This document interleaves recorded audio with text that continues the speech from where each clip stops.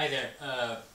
I just wanted to make a quick video showcasing a prop that I'm built for our local Esparto High School rendition of Beauty and the Beast. And this is my rendition of Maurice's Machine, which is the machine that Belle's dad, Maurice, builds for the county fair. The drama teacher out here asked me to take an old industrial sander, which was basically a motor and a gear and a belt sander wheel inside of a giant plywood box, and turn it into a wood chopping machine that looks like it could have existed in provincial France. So first thing I did was I took the giant 75-pound motor out of the thing. They didn't want it to run on electricity, they wanted it to be a hand cranked thing. So it had this giant motor in it, very loud, spun very fast, probably too fast for what we had to do. So I took the motor out first of all, and basically everything is utilizing this drum. So there's a hand crank on this side that spins an aluminum rod, which spins this belt sander drum, which spins a wheel, which spins an axe, which causes it to chop. I'll demonstrate it.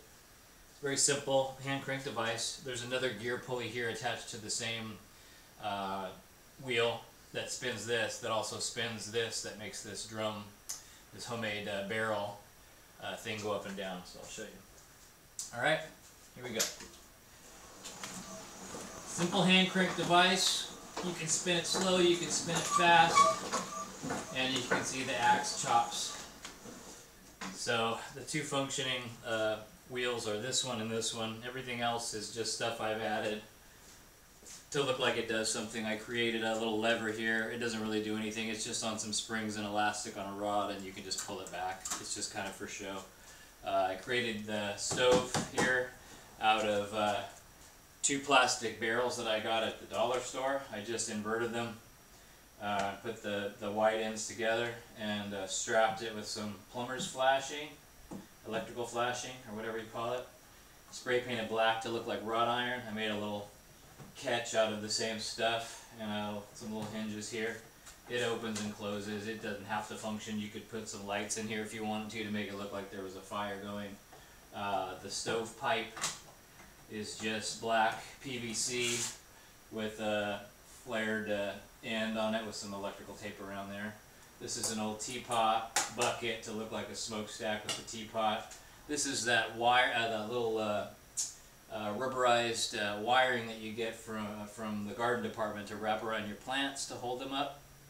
But it looked like tubing, and if you wrap it around a rod, it does a nice curl action. So I stuck an old door stop out of there and curled that around into an orange juice can, spray painted silver, held shut with a hose clamp. These are old curtain, antique, have something to do with curtains, but it looked like a really cool brass fitting, so I used that to hold the two. There's an old gauge. Lots of thrift store leather belts with screws to look like a little thing that holds it in. And then just a lot of wooden circles painted in different bright colors. And some rope down here at the bottom to look like it spins the wheels. These are just the wooden circles from old cable spools. And an old cheap lantern from the 1970s. It looks kind of French provincial. The axe is just made of a wooden dowel with, I'll show you the other side, a wooden dowel, and I took an old plastic cutting board, a thin plastic cutting board, and cut out an axe shape, and used some spray paint to spray paint that silver. Here's the B side. This side's the functional side. It just has the hand crank. It needed some more stuff on this side just to look like it does something. So I just added a couple of, this is a pulley with a couple of little wheels, and there's a little circle. This doesn't do anything. It just sits there, but it looks like it does something. I took a couple of ceiling hooks that look kind of old-fangled, and I made a mallet really quick just out of some extra wood doweling that I had, just to look like one of Maurice's tools. It's just a wooden mallet that I made in about 10 minutes. This is an old antique wooden hammer. I don't know where I got it, but I've never used it, so I figured, what the hell, I'll donate it for the show.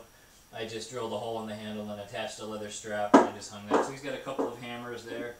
This is I had a ship's wheel mechanism on here that I was using. I had a little wooden ship's wheel, which I thought would look really cool. It just didn't work.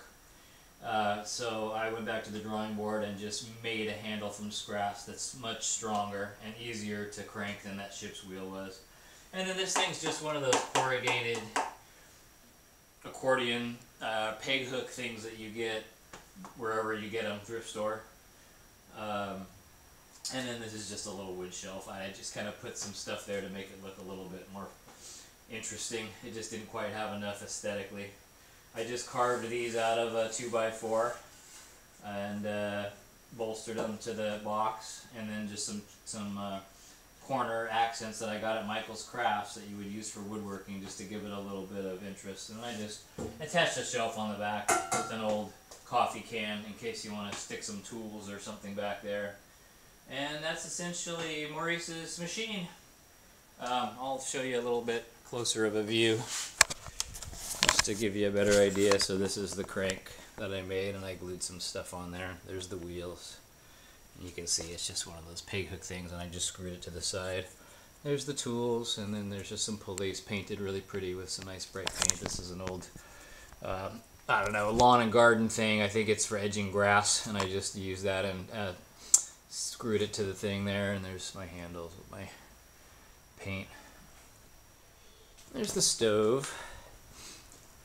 I was trying to figure out a way to make smoke come out the top, but that's a little complicated for this production.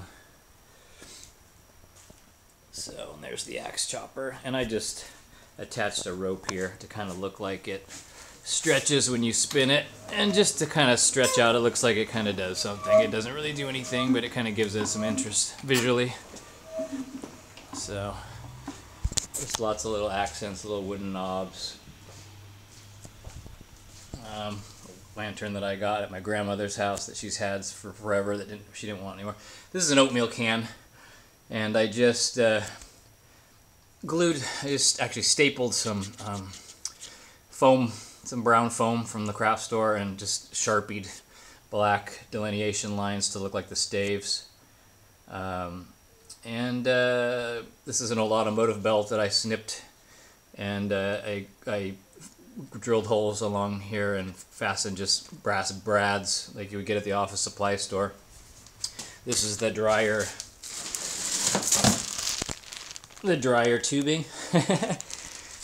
And I just spray painted it red and just made a little barrel top out of a wooden round and a dowel and drilled a hole in it, and then attached it to that thing, drew a spiral on there.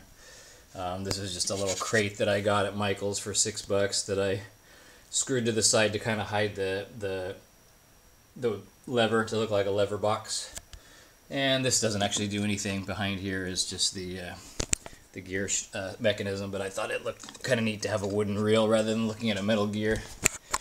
This is just on here to hide the elastic from the gear. It doesn't actually do anything. And there's the front view of the stove. There's the belt sander. I painted a spiral on it. And there's the stove with the teapot on top, just like in the movie. Here's the little catch that I made out of that plumber's flashing, and then there's just nothing in here. It's just empty, but you could put some of those. You could put a light in there or something. And there's the orange juice can with the gauge glued into it, going all the way up. So the theory is the fire burns, goes up the chimney, heats up the teapot. Steam comes down here into some kind of an interchange. The gauge measures pressure, whatever. You know, it looks like it does something. Then it spirals back here into this little thing, and then, in theory, would spin this wheel and chop the axe. That's how it would work in Beauty and the Beast world. But in real life here, it runs on a hand crank. Anyway, that's Maurice's machine. If you're building a prop for Beauty and the Beast and you get the pleasure of building Maurice's machine, maybe you'll get some ideas. I actually got this idea from another YouTube channel. I saw one where there was a ride-on machine that had this wheel spinning action that spun the axe, and I thought that was a really cool way to do it. It seemed to work for my applications, and so I kind of borrowed that idea from them, and I think it works. Anyway, have a great day. Thank you for watching. Bye-bye.